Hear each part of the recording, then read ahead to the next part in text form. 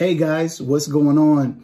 In today's devotion, we are going to be taking a look at the link between our suffering and our success. I know nobody really wants to suffer. I know I don't, and I know you don't. But I think there's something in the scripture that we're going to be reviewing today that you'll find encouraging, and I hope that it offers a little bit of perspective for those times when you find yourselves in a position where you wouldn't normally choose to be, right? So we're going to be looking at the Message version of the Bible today. Let's just jump right in.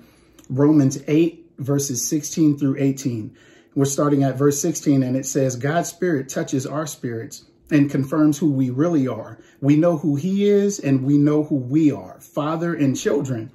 And we know we're going to get what's coming to us. And that's an unbelievable inheritance. We go through exactly what Christ goes through.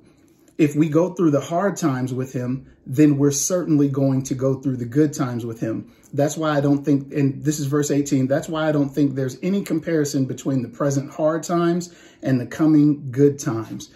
Check it out, fam. None of us want to suffer. I know that there's times, particularly in this season, where we find ourselves in positions that we wouldn't prefer to be in, right?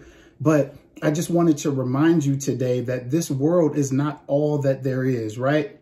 I'm definitely not encouraging you to leave this world or exit this world any earlier than you need to. But I just wanted to remind you that earth is just temporary, right?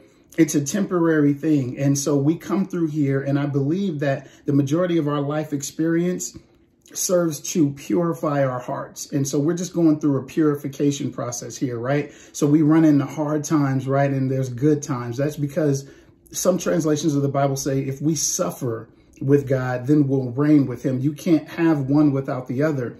C.S. Lewis says it this way: if I find in myself longings which nothing in this world can satisfy, then the only logical explanation is that I was made for another world. I want to tell you that you are okay and you are on your way. No matter how bad it gets for you, I want to encourage you that good times are coming, and you saw it here in the Bible. You guys have a great day.